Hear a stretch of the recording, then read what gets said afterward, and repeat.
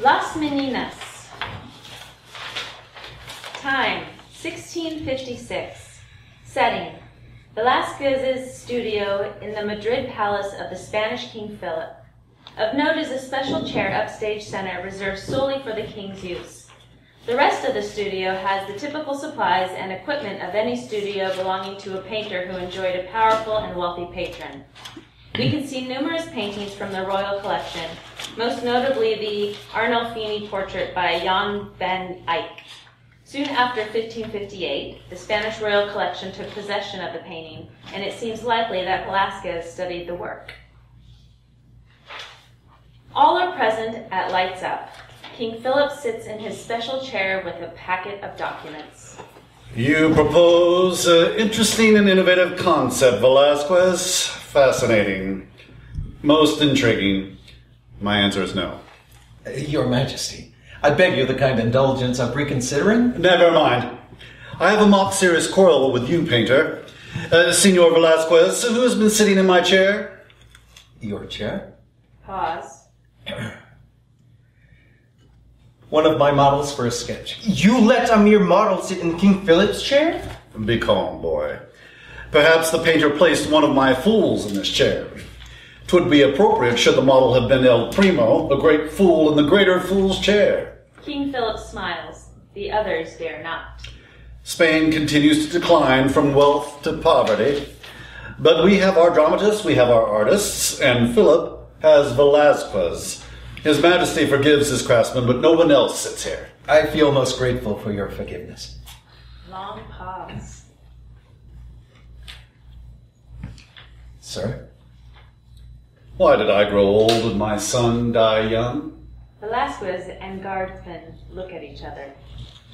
Balthazar could have been a great king. Pause. We are so old, painter. Pause. Why do the wrong men grow old? Your Majesty, I am 6 years older. Am I such a wrong man? You are truly exceptional, painter, but if you had been one of my flattering courtiers, you would indeed be a wrong man. Your Majesty, may I distract you from your burden?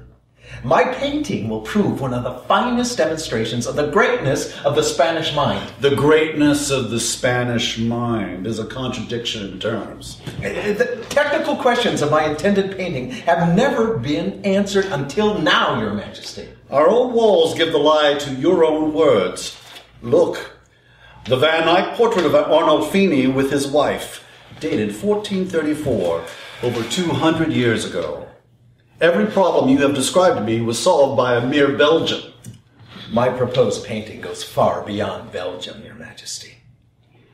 I dare say that if I accomplish what I hope to achieve, La Familia will stand as the exemplar of the era that history shall praise as a golden age of Spanish culture.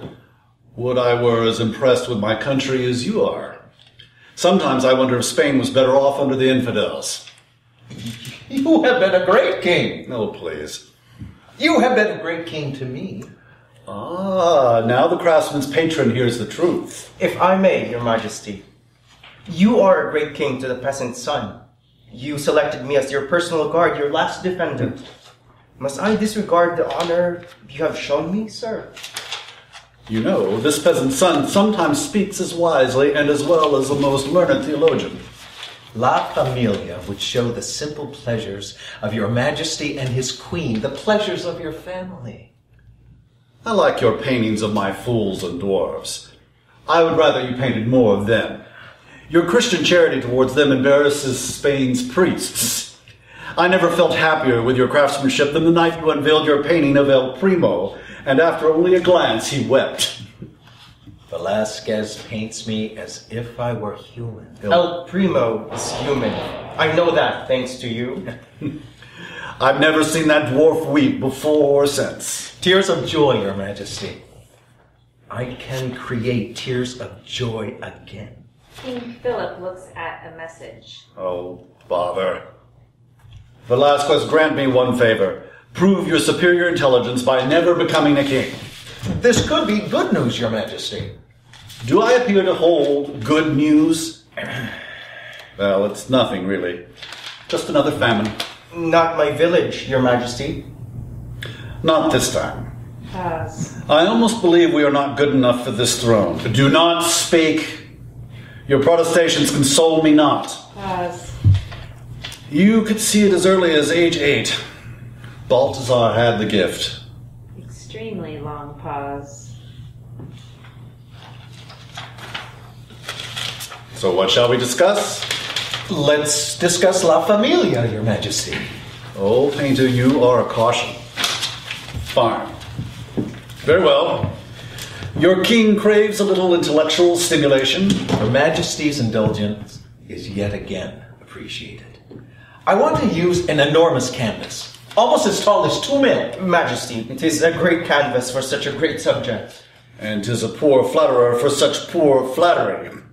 Leave flattery to the noble donkeys who bray in my ear. Continue, craftsman. Consider the Van Eyck. At whom do the Arnolfinas look? Why, the painter, of course, as he painted them. Correct again, Your Majesty. However, the curved mirror on the wall shows 2 people who are not part of the scene, not the painter himself. My painting shall use reflection to show you and your world and the pleasures afforded to Your Majesty. I have no pleasures. Not even your daughter? Your mastiff? Your dwarves and fools? I shall place your dog and 2 of your favorites, Marabarbola and Pertusato, in the foreground. The center of the picture shall be taken by L'Infantanta. My daughter, eh? Listen, guard. She has the flaxen hair that so entrances my painter. You'll need to keep a close eye on him in my daughter's presence. Pause.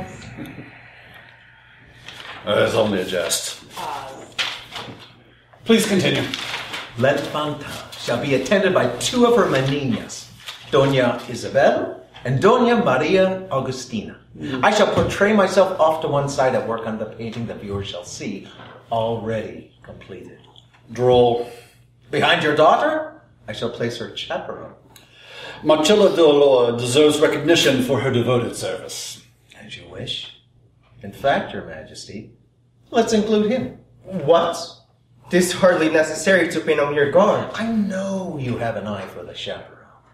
If you wish, I shall paint her leaning to you and whispering in your ear. No, thank you. I thought you liked her. Just a little? Perhaps a little. Then your king commands you to let our craftsman play Cupid. If we agree to this, you have not quite convinced me, Velasquez. There is more to the painting.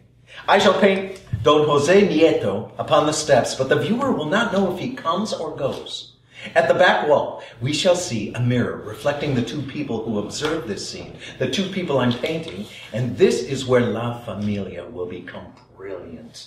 I shall paint a mirror reflection of Your Majesty and the Queen. No anonymous people, but the pinnacle of Spanish royalty. Must I appear in the mirror? My wife is much prettier. Oh, please, Majesty, you must appear. I need your assistance to demonstrate how I have solved problems of perspective that have plagued painters for decades. The viewer does not remain a mere viewer. He becomes a part of the painting. He sees the painting, and he is the subject of the painting. For centuries to come, the world shall see the world through the eyes of a king. The world should not want to see the world through the eyes of this king. Painter, we gave you another chance to make your case, and you failed. Your painting shall not exist. Sir, you have not told me why not. Look at me, painter. You're old.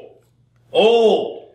Well, I tell you, old. Most men our age, they don't reach our age. Please, indulge my vanity. It is one of the few pleasures remaining to me. Velasquez takes his time considering his response. No. You're wrong.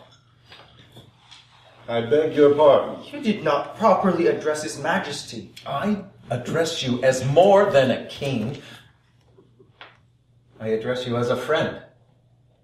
I am your king. I have no friends. I have courtiers.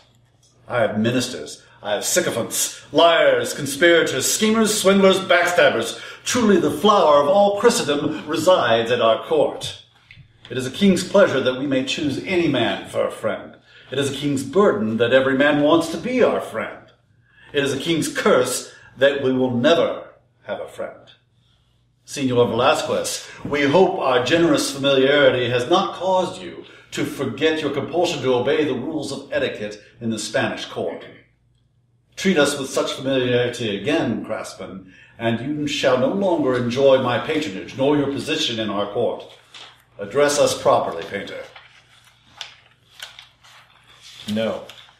King Philip needs only the slightest gesture to freeze his guardsmen. You may command this, but my painting commands that, and I know what I must obey.